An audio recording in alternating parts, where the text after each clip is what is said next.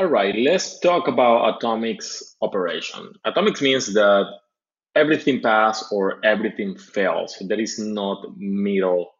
There is no middle operation or half complete operation. So one really nice use case that where we can apply a batch write is in here. Let's say that we're going to create our purchase ticket feature in here, which means that we need first check if there is a stock available. And if there is a stock available, I want to decrease the quantity that I just bought and place an order. The order is gonna be here. And we first, I'm going to validate that the,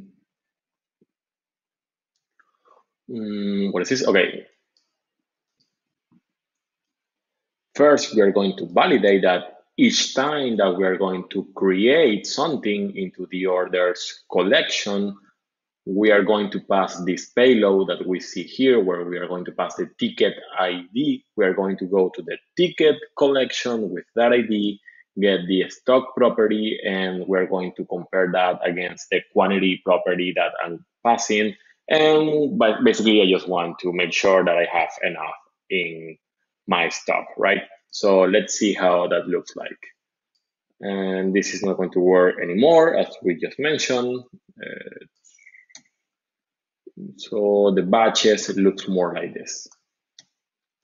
So this means that I'm going to call this method would have access to the update and the set method. And I'm going to put you more info about this on the description of the video.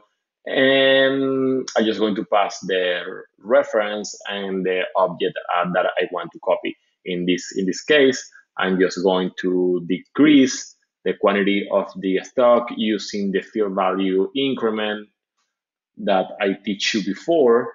And later, I'm just going to execute my copy order, document into the orders collection. So this way, if one fail, the other is not going to be written at all. So let's see if this works. If this work, yeah, the order is going to be processed. But if I try to buy, let's say, I'm just going to try to buy 100, and we just know that. Let me reload this so we have access to the order. Cool. We just saw that the order was placed, and the stock is 7.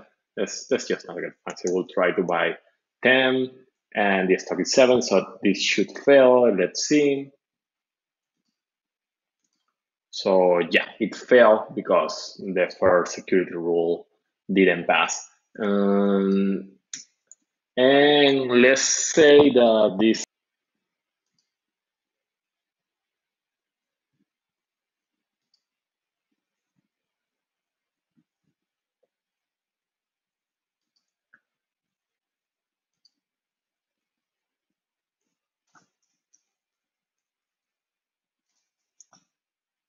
So yeah, that is Gray batches in a nutshell. You can set up to 500 operation in here and everything is going to be executed in an atomic way. Everything will pass or everything will fail. This is a nice resource that you need to have under your belt. There is several use cases for that. On the next video, I'm going to teach you about transactions. See you later.